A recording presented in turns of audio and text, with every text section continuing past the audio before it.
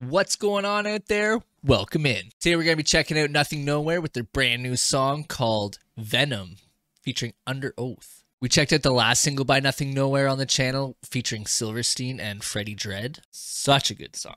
So let's see what they've got in store for us today. How can you save me when you wanna break me? You say you love me, but I let you hate me.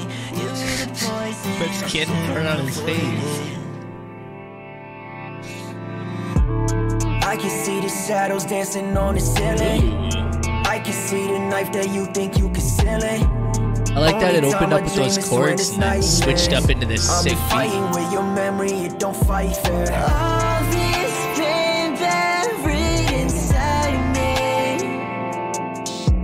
I'm ashamed I let you lie to me. How dare you reach out your hand? What the hell?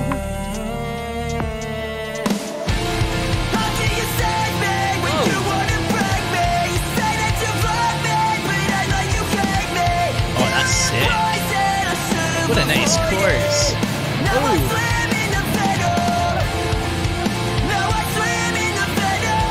Oh yeah, repeat it. Oh, that's sick.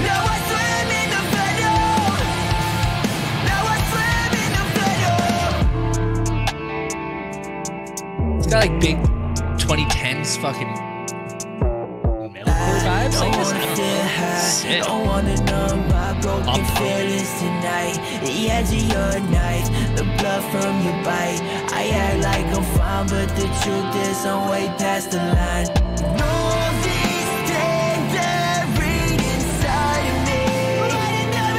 It's like emo core, it's so sick. I love that.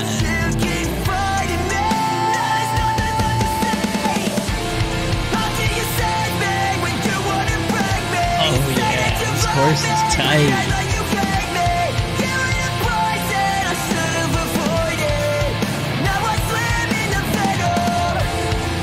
Yeah. Woo.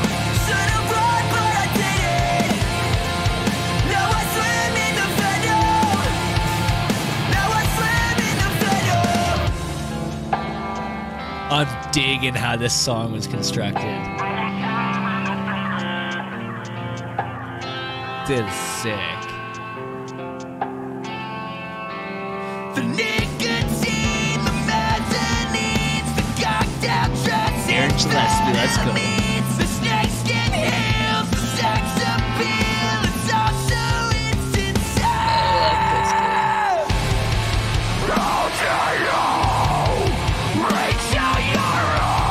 Oh yeah, Spencer.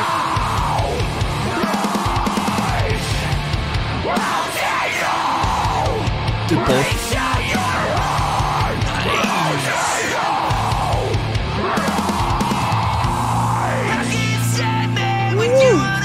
I love Spencer's scream, man.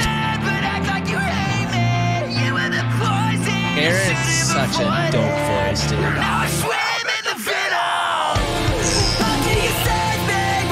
That scream there, that was nice.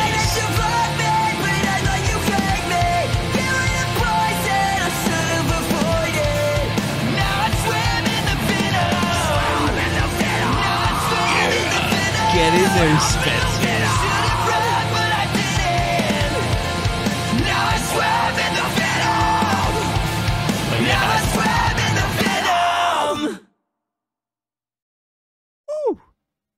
Oh, what a fun song that was, man. This was wicked. I am going to be listening to this on repeat all week now. That's so good. I love this. I love how it started off with that acoustic guitar and then it switched right into this like really sick hip-hop beat.